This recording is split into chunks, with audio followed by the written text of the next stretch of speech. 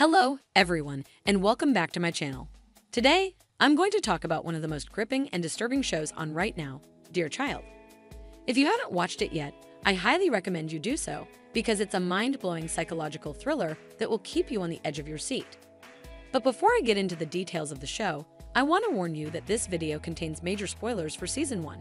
So if you haven't seen it yet, please stop watching now and come back later. Alright, for those of you who are still here, let's recap what happened in Season 1 of Dear Child. The show follows the story of Lena, a young woman who was abducted 13 years ago by a man named Matthias who kept her and her two children, Hannah and Jonathan, captive in a remote cabin in the woods. Lena and her children were forced to follow a strict routine and obey Matthias' every command or face brutal punishment. Lena never gave up hope of escaping, and one day she managed to flee with Hannah, leaving Jonathan behind. However, as they ran away, they were hit by a car in a hit-and-run accident. Lena was taken to the hospital, where she was identified as Lena Beck, a girl who went missing 14 years ago. Her parents, who had been searching for her all this time, rushed to see her. However, they soon realized that something was wrong. The woman in the hospital bed was not their daughter. She was an imposter named Jasmine Shower, who had been living as Lena for the past 13 years. The real Lena Beck was still missing. The police began to investigate the case and discovered that Matthias had abducted not one, but two women, Lena and Jasmine. He had brainwashed Jasmine into believing that she was Lena and that he was her husband. He had also fathered two children with her, Hannah and Jonathan. The police also found out that Matthias was not his real name. He was actually Martin Schreier, a former teacher who had been accused of sexually abusing his students.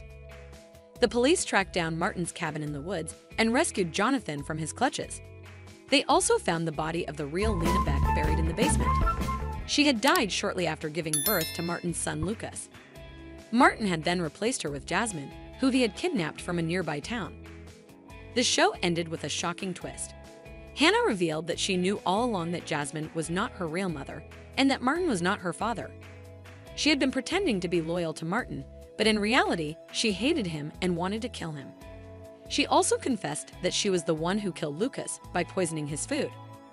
She said that she did it because Lucas reminded her of Martin and she wanted to hurt him.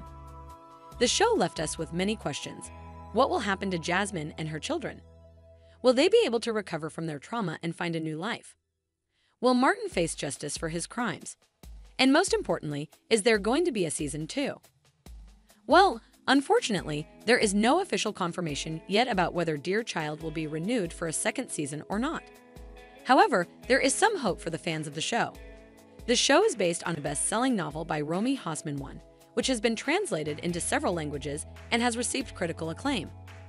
The novel has also been optioned for a film adaptation by Studio Canal 2, which means that there is a lot of interest in the story. However, there is also a catch. The novel ends exactly where the show ends. There is no sequel or continuation of the story in the book.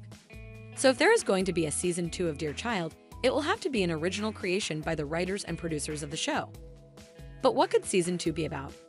Well, one possibility is that it could explore the real-life story that inspired Dear Child. The case of Elisabeth Fritzl III. Elisabeth Fritzl was an Austrian woman who was held captive by her own father, Joseph Fritzl IV, for 24 years in a secret basement under his house. Joseph Fritzl raped Elisabeth repeatedly and fathered 7 children with her. He also forced Elisabeth and her children to live in isolation and darkness, without any contact with the outside world.